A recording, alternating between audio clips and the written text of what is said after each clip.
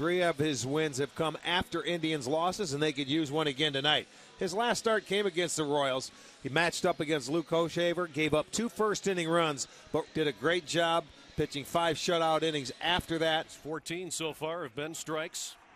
So is that one. Strike 3, Alex Gordon. He's had a Kahui here, and he strikes him out. Second strikeout for Justin Masterson. He swings and misses. Well, I'll tell you. 3 pitches and a strikeout. Masterson's third. He goes fishing there, and he strikes out. Strikeout victim number 4 for Justin Masterson. 1 away here in the 5th inning. And that time he foul-tipped it, but it's caught by Santana. But Butler waves at the next one, and he's a strikeout victim anyway. 6th strikeout tonight for Justin Masterson. Strike 3. Great pitch for Justin Masterson.